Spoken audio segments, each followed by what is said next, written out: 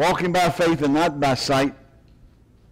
You know, to please God, let's look at 2 Corinthians chapter 5, verse 9. You have to walk by faith to please Him. You have to walk by faith to be accepted by Him. 2 Corinthians 5:9 says this, wherefore we labor,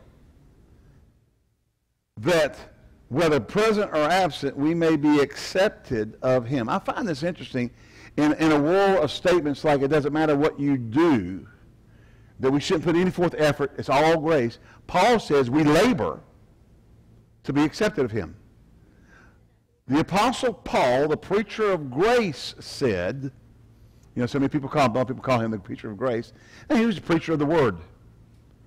He preached grace, he preached faith, he preached healing, he preached commitment, he preached holiness, he preached all kinds of things. You know, they call him the preacher of grace. He was a gospel of grace.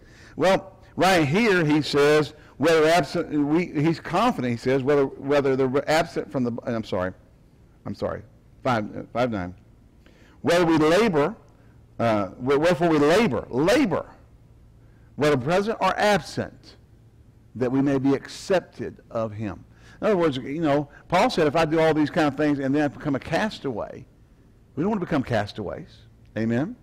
We want to live our life pleasing Him. So, if we're going to be accepted of Him, we got to walk by faith. Why? Because without faith, it's impossible to please Him.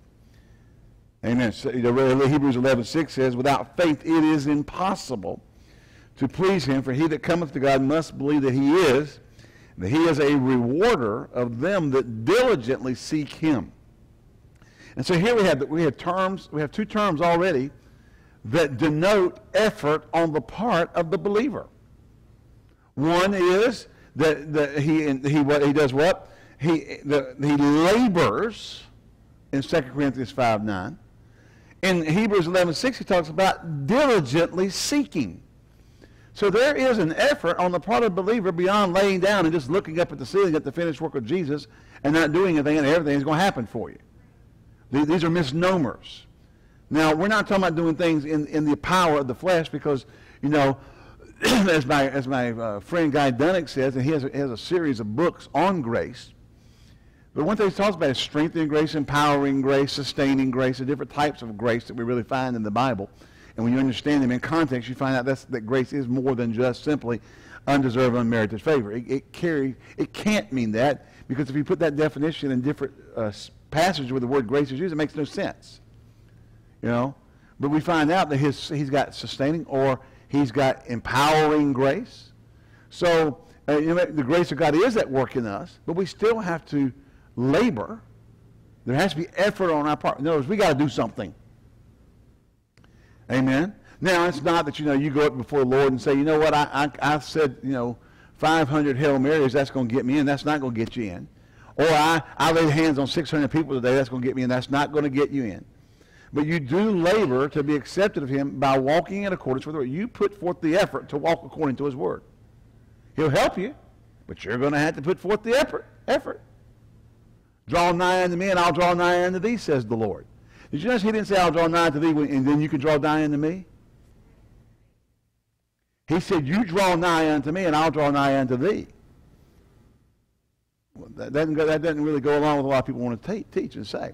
So there's a laboring to be accepted, that without faith, and so he says, without faith it's impossible to please Him, for he that comes to Him must believe that He is. Notice how many requirements are put on the person coming to God.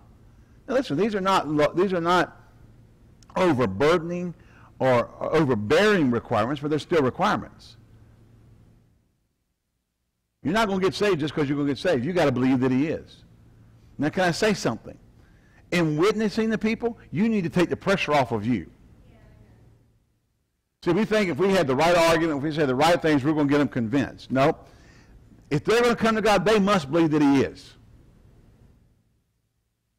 Dad Hagin used to tell a story about the guy who came to him. I want to talk to you after service. He'd been ministering service, and the guy said, well, I'm an atheist. Well, maybe not an atheist, but I may be an agnostic. I don't believe that God, I'm not sure that God does exist.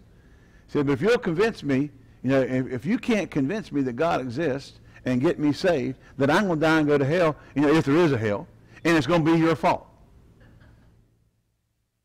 And Brother Hagin just looked at him and said, well, He said, you know what? And after arguing, because he got to arguing, he says, you know, the Bible says they that come to him must believe that he is, and he's a reward, you know, and you don't believe that he is, so you're not going to go to get saved, and goodbye, and walked off. Guy get mad with him, stick his tongue out, and did this several times. And then finally he prayed for the guy, you know. I'm really shortening and paraphrasing the story some, but, you know, that scripture would just be like standing at the foot of his bed and talk to him. He came to him and said, Brother Hagin, I'm not the same, I'm different. I up all night last night. That was like that scripture was standing at the foot of my bed. He that cometh to God must believe that he is. I understand it. I've got to believe that he is before I can come to him. You see, when you're witnessing to people, your responsibility is to preach the gospel. And the Bible doesn't say this. And he whom you convince will be saved. The Bible says, go preach the gospel to every creature, and he that believeth and is baptized shall be saved. Yeah. We've got to take the pressure off of our efforts to convince people and go back to letting the Word and the Holy Spirit do the work that they're designed to do in a person's life. And if they reject it, they reject it. You have no power over that, other than to intercede for them, that God will continue to minister to them and God will continue to send laborers across their path. But it's obvious there are going to be people who go to hell and reject Jesus. Now, I'm not saying let's be hard-nosed about it. What I'm saying is that when you go and you think that you know, and you'll hear some people, they think you know, that they're going to get it all done. You're not going to get it all done. Without the Holy Ghost and without the Word, you can't get it done in the first place. And it's not your responsibility ends with the preaching of the Word and allowing the Spirit of God to take the seed planted and begin to deal with that person, other than intercession for people. But you can't convince them. You can't make them. You can't sit there and try to figure out an argument that's going to fix it. No. Here's the problem. It's not your arguments. Paul said we do not follow cunningly devised fables. Amen? As a matter of fact, he said this. He said our speech and our preaching was not with enticing words of men's wisdom, but in demonstration of the Spirit and of power. That the people's faith would rest in the power of God and not in the wisdom of man. Amen. And so we have to come to the realization that we are to share the truth in demonstration of the power and the Spirit, and then let God do the rest. What did he say? He says, you know, talk about to the church at Corinth and their dissensions among themselves. And talking about the fact that, you know, that he didn't save anybody. He said, you know, he said, I sowed the seed, somebody else watered the seed, but God gave the increase. God gave the increase. Amen? All right. So I'm saying this to let you understand, you're not going to be able to convince everybody. You're not going to be able to make everybody believe. As a matter of fact, it's not you doing the making them believe in the first place. Either they accept the truth. And listen, I don't believe the Bible, so you're just wasting your time with me. It's not, that book's just a bunch of paper. God's not real. I got a bumper sticker in my car that says, "And dog I trust." And all that stuff at you. You know? I don't believe there is a God. Well, you share the truth with them. You ask the Holy Spirit to deal with their heart and send laborers across their path. But you don't need to sit there and get in a philosophical argument with them and try to convince them what to do. They that come to God must believe that he is. Amen. And that he is a rewarder of those that diligently seek him.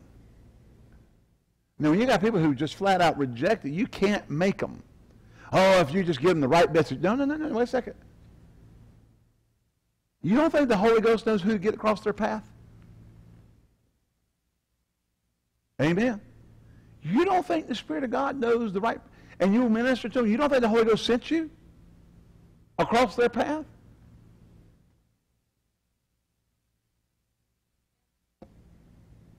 Listen, people rejected Jesus, and he's standing there in the flesh, working miracles, signs, wonders. Amen? All right. So, Romans 8:8, here's the problem. People are flesh ruled. They're so flesh dominated, they'll reject the truth, even when they see truth, or they see the miracles, signs, they'll have an explanation for it, they'll have a reason for it. Romans 8:8 says, so that they that are of the flesh cannot please God. Now, let me say this. Let's run over to Romans 8:8 real quick. I'm kind of hopping around a little bit on where I'm going with this, but, you know, we'll run off, come back, run off, come back, run off, come back. So what? Number one, we have to labor to be accepted of him. Whether present or absent. We labor. Hebrews says that without faith it's impossible to please him. And then Romans 8:8 says that if you're in the flesh, you can't please God.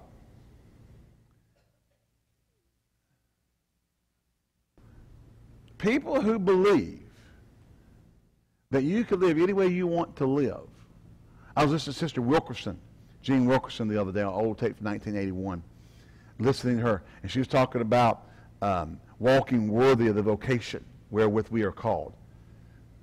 And she got to preach on holiness. Now that's something we don't preach a lot in our churches anymore. Well, number one, because it puts people's flesh under constraint. It inhibits people from doing what they want to do. And we live in it, it's all about me society. Do you understand why our country's in the state it's in right now? It's because everybody wants what they want, and they don't care what the consequences are anywhere else. People sell national secrets to other countries that could destroy our nation. Why? Because they're going to get a lot of money. They don't care about the millions of people, the hundreds of millions of people that could defect. They're going to get rich. People rob people. People steal. People lie. People vote for people because they're going to get something. It's all about them. They don't care about the whole. There's all kinds of stuff. And that spirit has entered into the church. And remember, it is the spirit of Antichrist. Why? Jesus said that he, the Son of Man, did not come to be ministered to. He came to minister. The spirit of Antichrist is all about me. What's in it for me? If there's not something in it for me, I'm out the door. People look for churches. They don't look for churches where God could use them. They look for churches that's going to give them something. I'm talking about beyond the Word of God, the preaching of the Word of God, the manifestation of the Spirit. It's what are they going to do for them? What's in it for me? You know, do we have this kind of ministry, that kind of ministry, and whatever ministry, this ministry, and that ministry? And I'm all for all the different kind of ministries, but I'm saying is that spirit. So the churches are all running out trying to cater to that.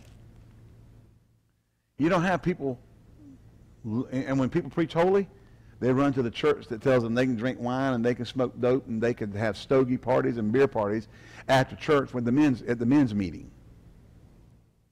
Because we don't want to talk about holiness in the church anymore. But I'm going to tell you something. Lack of holiness will affect your faith. Sin is a faith inhibitor. Amen? Because I can tell you this, if you're walking in sin, you're walking out of love. Amen? Yeah. They're open for business next door. Yeah, yeah. My wife's over there. You guys want to go? You can go over next door. Miss Janie. Out of here. All right. Didn't take them long, did it? All right. So, if you're living in the flesh, you can't please God. You can't have faith toward, your faith toward God will be inhibited when you're living in the flesh. Amen. The Bible, 1 John says, if our heart condemn us not, then have we confidence toward God. Your heart will condemn you when you're living in sin. And if it doesn't, there's something wrong. Yeah. Oh, that's because I got a revelation of grace. No, you got a revelation of stupid. Hello? I got a revelation of grace that I can live with my girlfriend and shack up and fornicate and it's all right and God's still going to bless me. That's a stupid revelation. That's a revelation that came out of the works of the flesh and out of the spirit of Antichrist and not out of the spirit of God. The Spirit of God says, come out from among them, be ye separate, saith the Lord. Touch not the unclean thing. The Old Testament gods would cry out and say, I'm undone, I'm a man of unclean lips. And they would cleanse them with the coals off of the altar. And then they would say, here am I, send me. Amen. God told Moses, take the shoes off your feet, you're standing on holy ground. God is a holy God. I don't know how I got out of faith in the holiness, but it works. Take off your shoes, the ground you're standing on is holy. God didn't stop being a holy God just because we got to a new covenant. Amen. God didn't stop being a holy God because of the power of grace. Are you here? God is still a holy God. As a matter of fact, when Jesus is on his horse, there's a banner on him that says, "Holiness to the Lord." Holiness. We got people running around thinking they can use their faith and be homosexual. Use their faith and live a lesbian lifestyle. And they come crying, wondering why they're not getting any answers to their faith. You're living in sin. We are to labor to be accepted of him. That means you're going to have to put stuff down that some people go, "Brother, it's okay." Look, you can't walk in their revelation. And sometimes you don't need to walk in their revelation. Are you here? "Oh, it don't matter what I do. Ooh, I got such a revelation." No. What you're finding out is Jesus paid the price, and Jesus made the way, but you still have to labor to walk in it. How? By resisting. The Bible says to submit yourself to God. Resist the devil, and he will flee. Amen. Notice that, and he didn't say lay down and let the grace of God do it all for you. I know I'm being sarcastic, but I'm so tired of hearing this stuff, and I'm so tired of people being deceived by the no-effort message that is erroneous scripturally, that does not line up with the Word of God, that teaches people they can do exactly opposite of what the Bible says do, and God's still going to bless them because he doesn't really care. If he didn't care, he wouldn't have written anything in the New Testament except get saved, you're under grace, see you in heaven. That would have been our Bible. New Testament. Jesus fulfilled the law, you're saved when you accept Jesus, you're under grace, see you on the other side. Do whatever you want to do. But that's not what the Bible teaches. You read Peter, and Peter says, add to your faith virtue. And you add virtue, kindness, and this. He goes on to list about 7 or 8 things down there that you're to add to your faith. And if these, look over there, 1 Peter. I believe it's 1 Peter 1. If it's not, then it's 2 Peter 1. But Peter wrote it. Well, I don't know what Peter wrote it with. Well, I don't really care. We're not going to have a stupid debate from a bunch of scholastics. It's listed as Peter writing it. The person that wrote it by inspiration of the Holy Ghost. You got people say, well, Peter didn't write 2 Peter. Were you there? It was a different style. You can read stuff I wrote now, and you can read stuff I wrote 30 years ago, and they ain't the same. I know I'm talking about faith. I said walk by faith. We're talking about successful faith walking by living right. All right, changing the title here. Simon Peter, a servant of 2 Peter 1, a servant of an apostle of Jesus Christ, to them that have obtained like precious faith with us through the righteousness of God and our Savior Jesus Christ. Stop. Who is he talking to here? He's talking to the saints. Talking to born-again believers on the Lord Jesus Christ. Why? They've obtained like precious faith. Verse 2. Grace and peace be multiplied unto you through the knowledge of God and the Lord Jesus Christ, according as his divine power has given unto us all things that pertain unto life and godliness through the knowledge of him that called us to glory and virtue, whereby are given unto us exceeding great and precious promises, that by these you might be partakers of the divine nature, having escaped the corruption that is in the world through lust. And besides this, giving all, here's one of those words again, those effort words. Those words that require something on the behalf of the believer. Are y'all here? You're going home. Giving all diligence, add to your faith virtue, and to your virtue, and to virtue knowledge, and to knowledge temperance. Now, temperance means don't doing anything in excess. Hello? Temperance, patience. The patience, godliness. Godliness, brotherly kindness. Brotherly kindness, love. Now, you probably had here, you probably had phileo and agape. And if these things be in you and abound, he didn't say that they were in you and they were abounding. He said they be in you and abound. They can be in you but not abounding. Why? Because if you don't give diligence to them, they won't abound. They shall make you that you shall neither be barren nor unfruitful in the knowledge of our Lord Jesus Christ. Listen to this.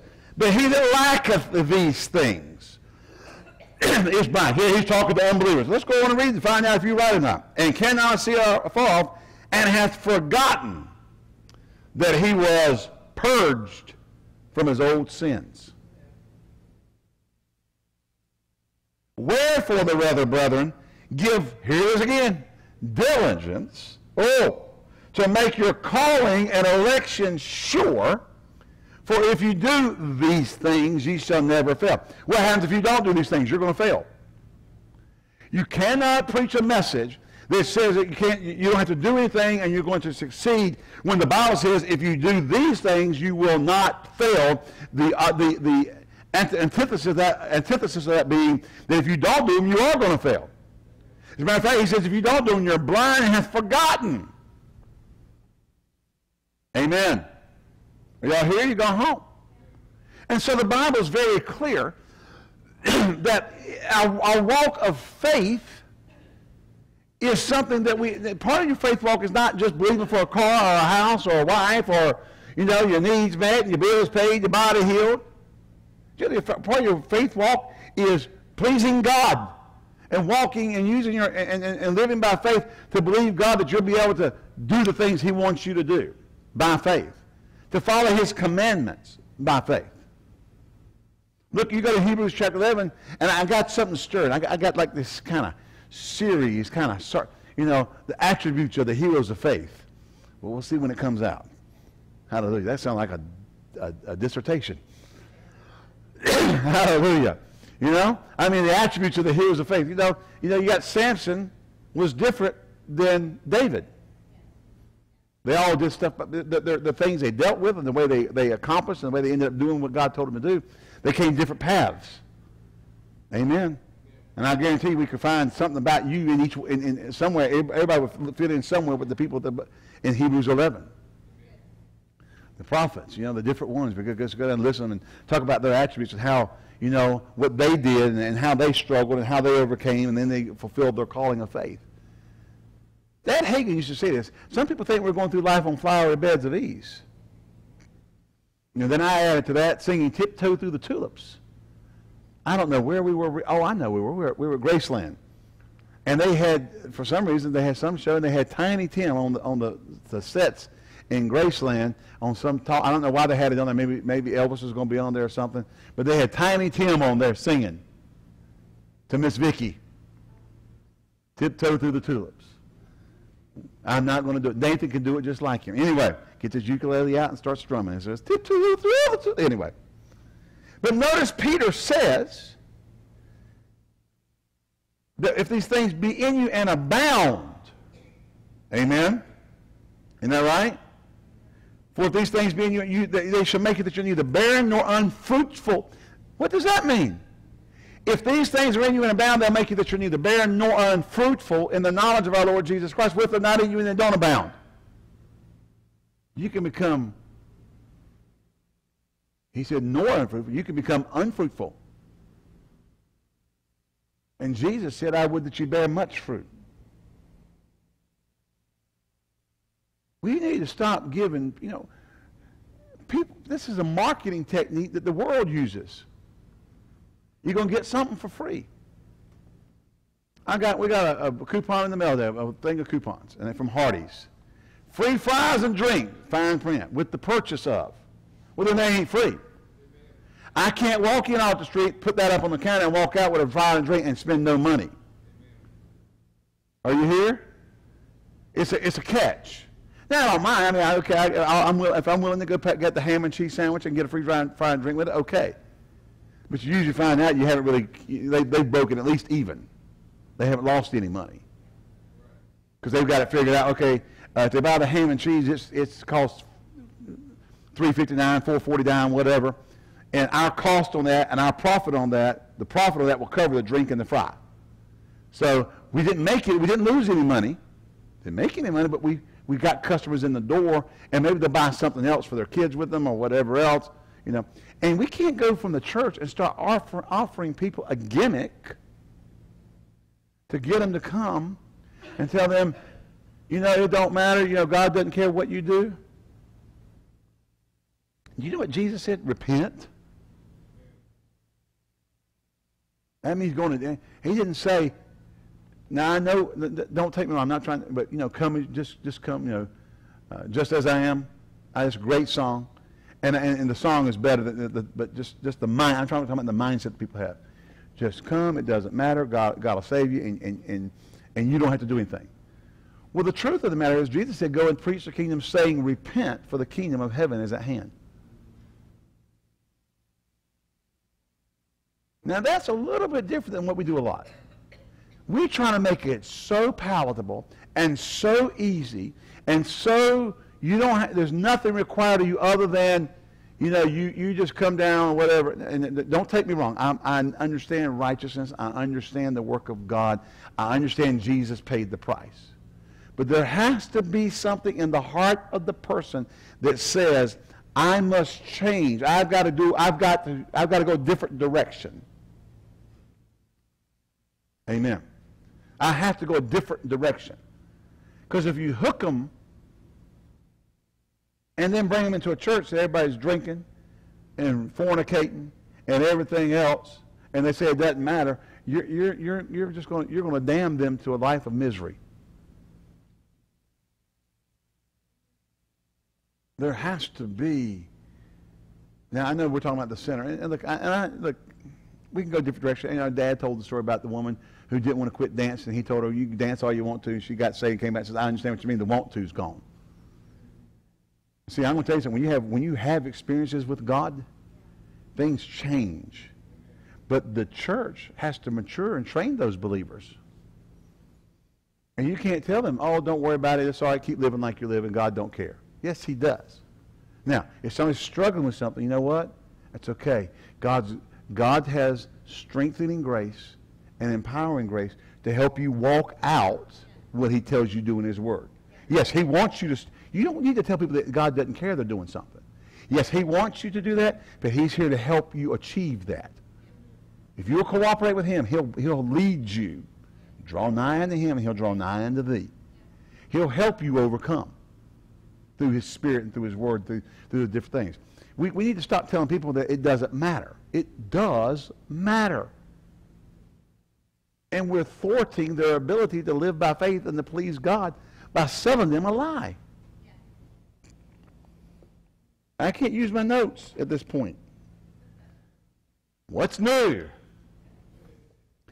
So Peter here, he said there's given unto us exceeding great and precious promises, verse 4, that by them we may be partakers of the divine nature, having escaped the corruption that is in the world through lust. And so he tells us we've got scriptures that enable us to partake of the divine nature. We need to be telling people, you need to be a student of the Word. You need to be doing what the Word says. When the Word says stop doing something, now listen, I'm going to tell you something. The Apostle Paul wrote and said, he that stole, let him steal no more. Working with his hands, doing that which is right.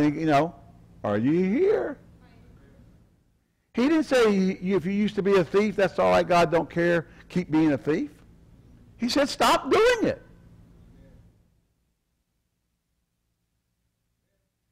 And then he writes about the works of the flesh and talks about those who do those things, practices them, will have no inheritance in the kingdom of God. The church needs to be preaching the whole counsel of the Word of God. See, some of the things we're teaching there are really just extensions of and more off-center than some of the stuff we used to teach when we taught righteousness.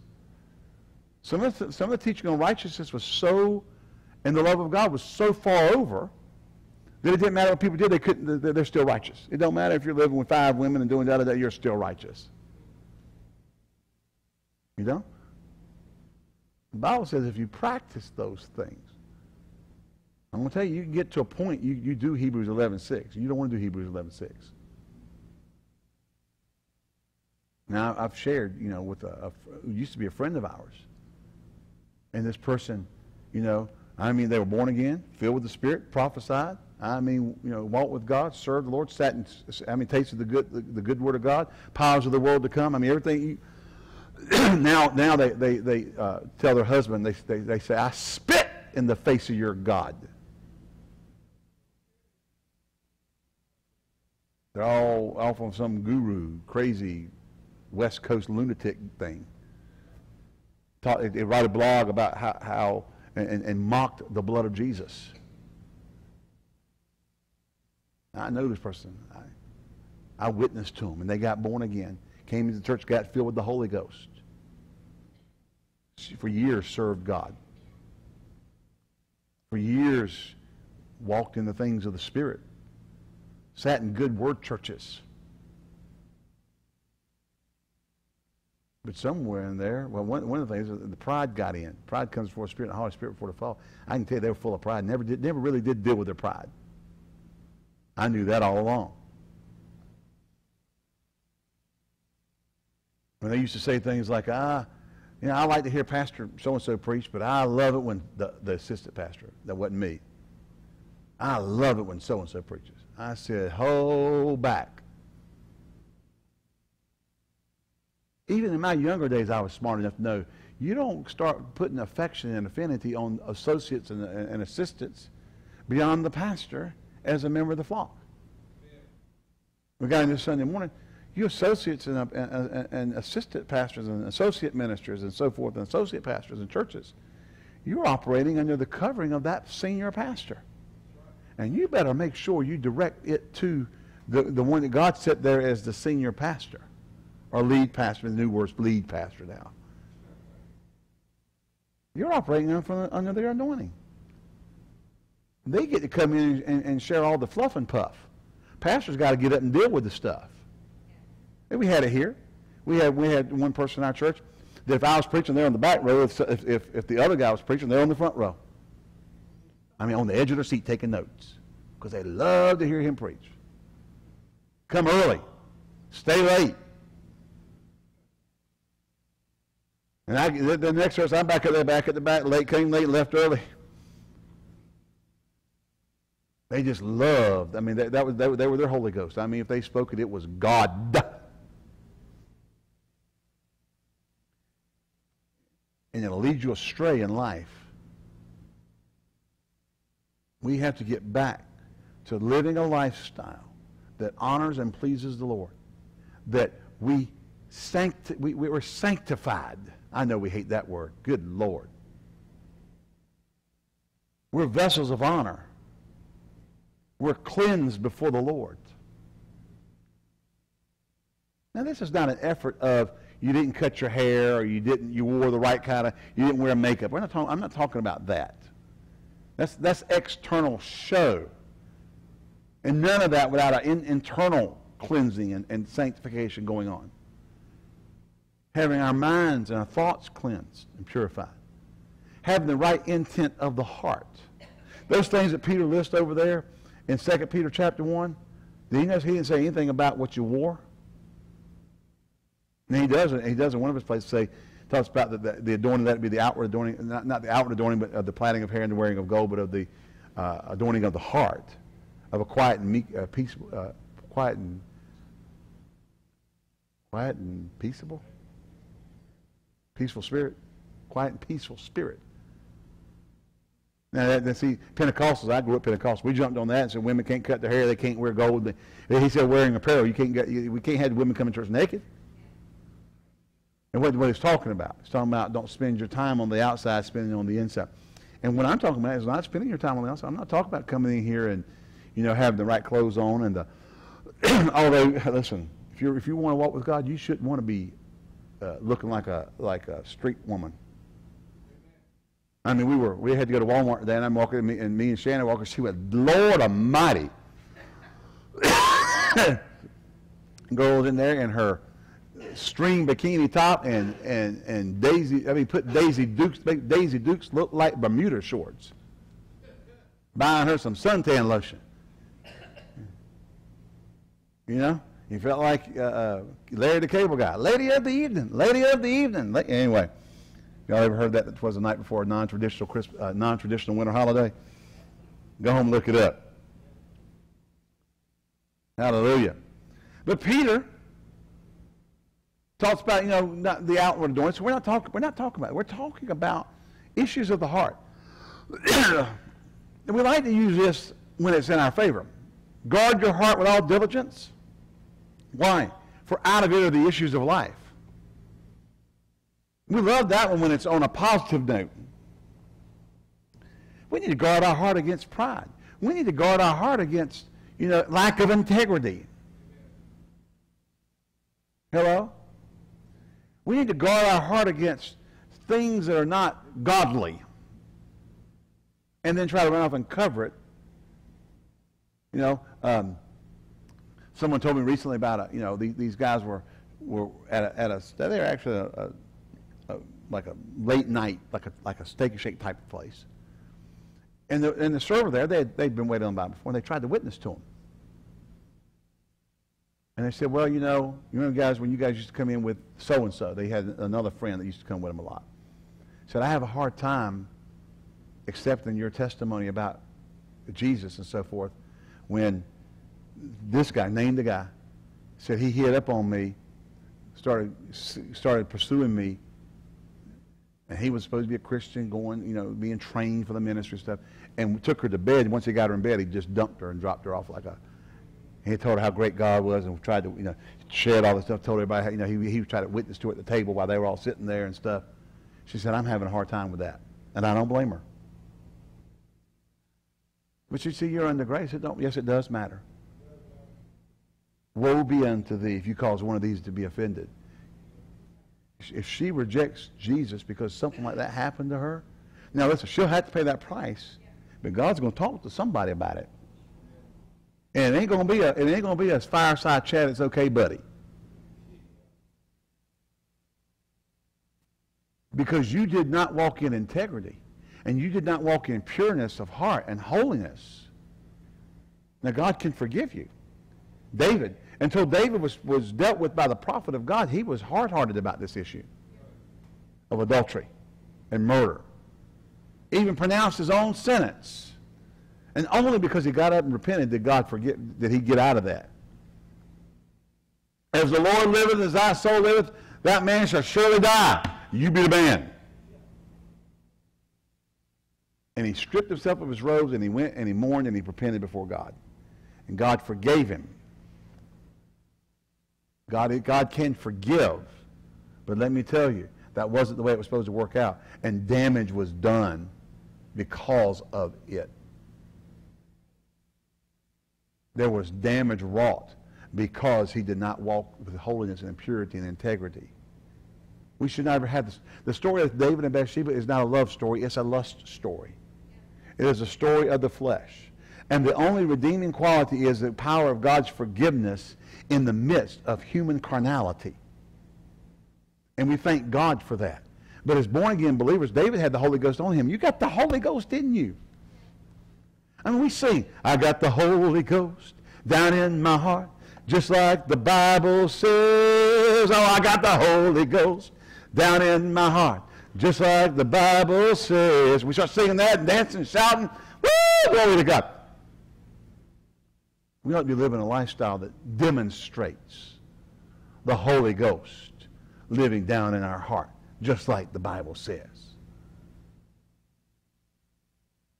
If y'all don't want to get any more enthusiastic than you're getting right now, that's okay. I'll keep preaching it. Because it's still true. I understand. See, sometimes you got to come back here and kind of get over here to get people to wake up that are over there going, it don't matter what I do. Yes, it does. Then you don't want to get over here and say, you're all going to hell if you so much as sneeze wrong. No, that's not true either. God's just waiting to get you. God's not waiting to get you. But you can't keep walking in rebellion to his word and rebellion against his will and expect him to continue to bless and to do and to honor your actions. It just won't work. I don't care what anybody with a cute hairdo and a cool TV setup says. You're falling for the marketing. Now listen, there's a restaurant here in town called Red Lobster, and they market like crazy on television. But then there's this little almost a hole in the wall because it's so old, called Captain Bill's over on Market or Friendly. I think it's on Market. They got I've eaten popcorn shrimp at Red Lobster. They don't match up to this guy. He's just a little $5.95 popcorn shrimp special. And it is, mwah.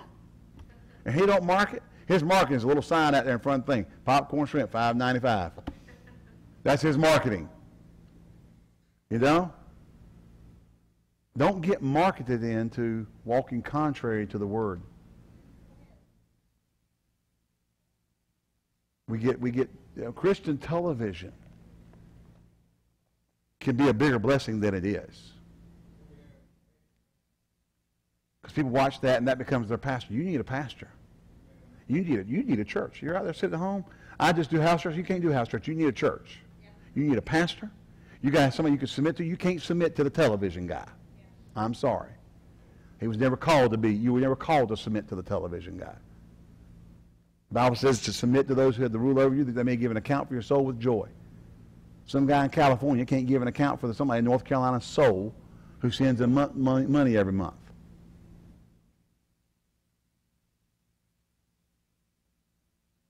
See, we all can put the best foot on. We can put the best foot forward. God wants us to put the Holy Ghost foot forward. And then the Holy Ghost foot next. God wants us to walk and labor that we may be accepted of Him. Amen. To give all diligence. To have all these things in us and abounding, that Peter says. Amen. And to give diligence. Listen, he says, look at verse 10. Wherefore, brethren, give diligence to make your calling and election sure. Wow. Well, I'm under grace. It's already settled. He says you have to give diligence to make it sure. Very, very interesting scripture that people avoid like the plague, especially in our circles.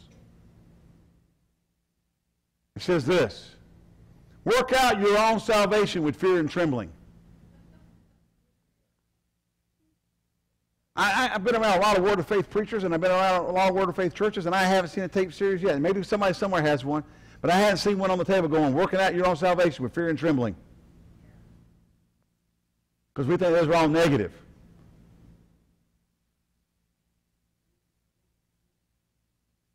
That went over big. What's the time of fear and trembling? We have to stand in awe of displeasing God. It should be reprehensible to us as a believer to dishonor and to displease God. And then when we do, godly sorrow overtakes us and we repent for it because we've dishonored our Father. Now, no, you don't go live in the mire and 25 years later you're still testifying on the show about how rotten you are. I'm not talking about that. That's not Bible. But there should be godly sorrow when you have sinned. And there should be godly repentance when you have sinned. Then you can experience godly restoration and wholeness. Amen. That is a faith walk. That is grace working in your life. He said, let us come with boldness to the throne of grace in the time of need, that we can receive help. But he also said that godly sorrow worketh repentance. What's worldly sorrow? I got caught. I'm sorry. Yeah, I've had, sometimes when I'm substitute teaching at school, kids are getting to something, and I'll say, you got to stop that. Now you tell them you're sorry. Sorry. Oh, no, that ain't going to work here. Did you mean it? No, well, I said I'm sorry. No. You said it, but you didn't mean a word of it. You're still thinking the same thing you were thinking before you said you were sorry. Godly sorrow worketh repentance. What it means, it'll bring a change in your life. You don't say, sorry, Lord, I fornicated with my girlfriend, and next night you're doing it again.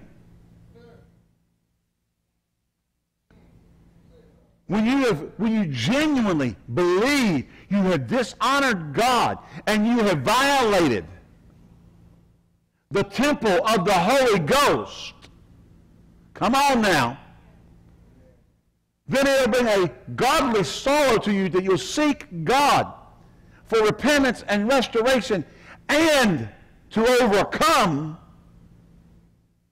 Amen.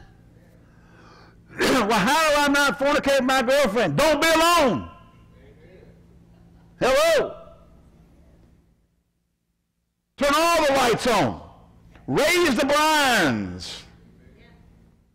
Put padlocks on the bedroom door. Call neighbors up you don't even know and say, come over and have coffee. In other words, you don't, listen, the Bible says don't give any occasion to the flesh. Isn't that what it says? We make no provision to the flesh. I think it's a song, there's a little chorus, but it's a scripture that says, we are the circumcision, we worship God in the Spirit, and we have no confidence in the flesh. Let me tell you, here's Ed Taylor thing. You don't make provision for the flesh either. This is what we're talking about, laboring. If you're going to labor to be accepted of Him, you're going to have to overcome some stuff, and you're going to have to put it down, and you're going to have to say no. All right, forget sex. I can't. Well, you need to. You need some help if that's where you are. Amen. Let's talk about gossiping. You might walk into a crowd of people gossiping about somebody. Talk about the pastor. Yeah. Sit out at dinner and talk about the pastor. Yeah, that Ed Taylor. Yeah, he preaches good, but you may as well say the time when they say but, you say, oh, I'm butting out of here right now. You can cover the tab. Hello, or you stand in a circle and they're all talking. Well, it's time for you to leave because I ain't gonna sit here and listen to that. Amen. Say, well, you just don't know what. I've been there. Had somebody my pastor was out of town. I was preaching for him. And there's a lady in the church. Came up to us after we got done preaching. Now, we were young. We were so young. I mean, no kids. I mean, Jane and I are young. I'm working at Parker's and preaching in the church. And she's working at the drugstore and finishing up school. We're somewhere in that age, or she just graduated, got the job program or whatever. So we're real young. Been married 1 or 2 years, preaching for the pastor. I'm trying to think where we were. Now, it was the first year because we were downtown at the old Edwards Hardware building on 10th Street in Greenville, next to the Hollowell's Drugstore number 1. And it's no longer, anyway. And I preached, and she came up after service. I wanted to take us to lunch. We thought, wow. She said, where do y'all want to go? There was a restaurant in town we'd like to go to. There was I forgot. No, it was a sit-down place back in Greenville. Back in those days, it was kind of nice, and it was either the King and Queen or the Beef Barn or something. It wasn't the Beef Barn. It was another one there. Anyway, she took us to lunch. We sat down, got to order anything we wanted on the menu. Woo! Praise God! Thought, man, I'm being blessed. Praise God! As always, let me tell you something. You got to watch people because there's a hook, especially people who won't use their money. There's a hook. You may not see it until later on, but there's a hook. And she got about halfway through the meal, and she started in. I want to tell you something about Pastor John. And I gave her enough rope to hang herself real good. Because then I laid into her. But I just took her up one side and down the other. And she paid for the bill. And as soon as Pastor got back in town, I was on the phone. Pastor, here's what happened. Here's what I said. Here's what she said. And she was in his office the next morning. He had her in there. You can't be going, listen. So you got to have integrity. I used to have people come to me in the church in Greenville. They'd say, man, if you start a church, I'd go. That same devil came over here to this church and told people the same thing. They were telling people in the church, if you start a church, I'll go over there and be with you. They followed him to another church, but they were going to go over to their church and help them start a new church right here in town. Telling them before they ever started one. If you'll start a church, I'll go with you. That's not God. God don't work like that. God's not trying to hurt things and divide things up and tear things apart. Anyway, they come to me and say, if you start a church, I'll go with you. I said, if I start a church, it'll be so far away, you won't be able to go with me. And I said, I've always walked in that place of integrity. I won't do it. I said, I won't do it.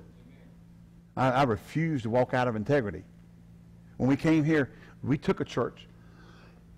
After we were here, moved here, taking the church, we're pastoring and setting in and doing stuff, found out that this church had gotten started kind of out of the previous pastor, taking people out of another church and starting it. You know what I did? I made an appointment with that pastor. Said, can we come talk to you? Sat down in his office and said, look, I came without all the information.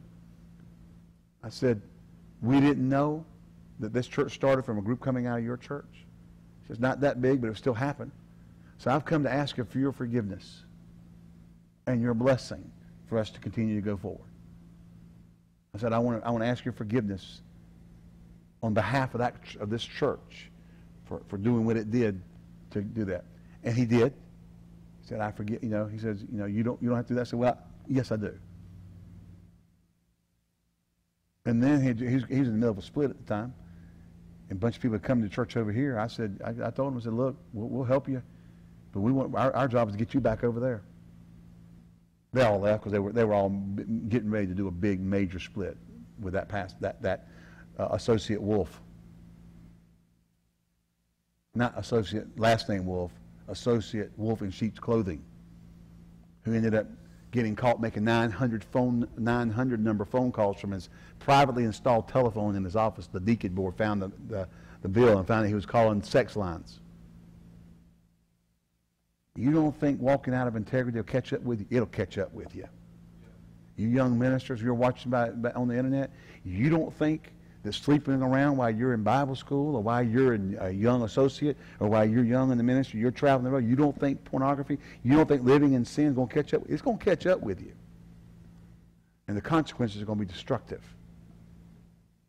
God calls us to a higher place. Oh, I got people healed. I don't care. Jesus said to people, he said, Lord, Lord, did we not do works in your names? Did we not do this in your name? He said, depart from me, I never knew you.